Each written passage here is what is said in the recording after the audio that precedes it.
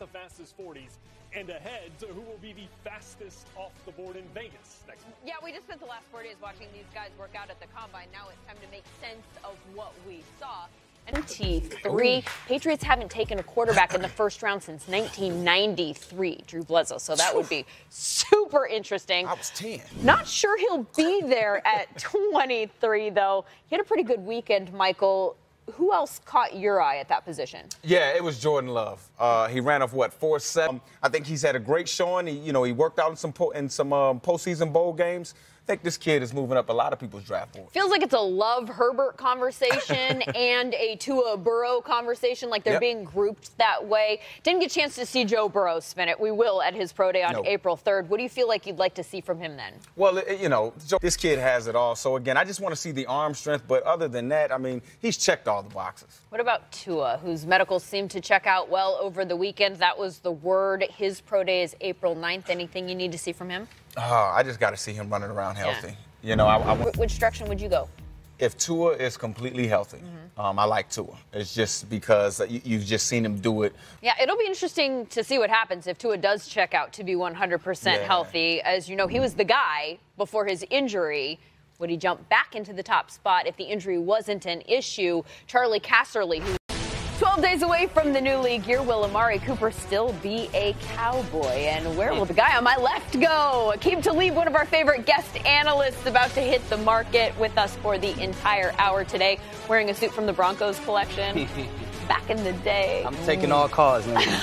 That's what I'm talking about. Somebody call him. Maurice Jones-Drew. Don't call me, though. Don't call you. You're done. I'm done. I like it here with you, Lindsay. For the hour. Thank you. I like it here with you. I'm Lindsay Rhodes. This is NFL Total Access. Top story, as you may have. Well, I think that we need to talk more about this, and I know you travel, so will you walk with me to go over to I like the that jacket, family. And flush Super Bowl this out? field. Yeah, Yes, that was nice. Yes, I like it. Good love. So we've got the best corners of the decade. You've already told us who you think is number one, and I think MJD might disagree, but should we do the Revis versus you thing here at 2 and 3? Yeah, of course. Well, let's start with Charmaine. The guy has 35 interceptions. So, the decade. Like 2010 The stats to that I had in 2008 and 2009, they're not counted on this list.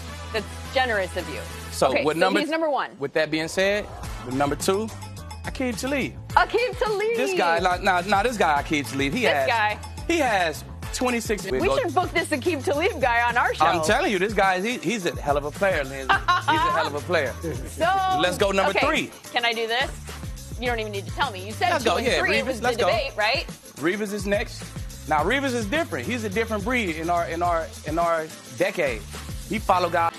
And last, and only reason I put this guy at number 5 is because he played in the slot a little bit. My little brother Chris Harris Jr. Okay. Because he traveled in that slot, and that outside is a little bit different. It's a little bit different when you're on that. Are you just like, here's something I know about Chris Harris? Great How's that matchup. relevant? Great. Good job. Come on, now he got to be on the list. But he really earned it, man. He's in football, man, and I think his game translates into wins. You don't have to convince us. We're big Chris Harris Jr. fans here. My top of the decade: Richard Sherman, Aqib Talib, Darrell Revis, Patrick Peterson, Chris Harris Jr. I said that. Aqib Talib, known for a couple of things, right? She's a special one, and so are the women who joined me now, who helped produce the pieces that you will see on Sunday. Jamie and chose the clip that we just watched, which was actually the end of the full-length feature. Why did you choose to introduce us to her that way? Because share that part. You did a great job with the story. It's an amazing story. It has so many layers to it.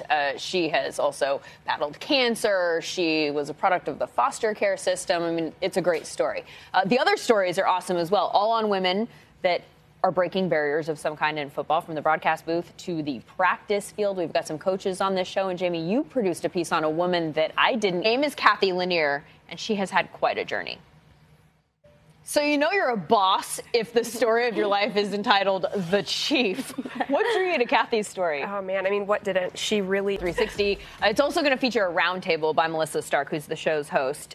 We will get all of these different subjects together in one place. It's Kathy. It's Tony Harris. It's Andrea Kramer. It's Lori Locust, who is one of the Bucs coaches. What was most memorable for you being a part of that conversation? What's crazy, girls that are kind of coming through and interesting bonding experience. Yes, and to that, I mean, what I and Annie Gottlieb, who did Andrea, and Hannah, who kind of the unthinkable. Yeah, and they're the best at what they do. It's not able to see and incredible to tell that story. And we'll learn more about that Sunday, 9 p.m. Eastern, NFL 360, Women in Football, in celebration of International Women's Day. It's right here on NFL Network. Thanks for being here, guys. Thank you.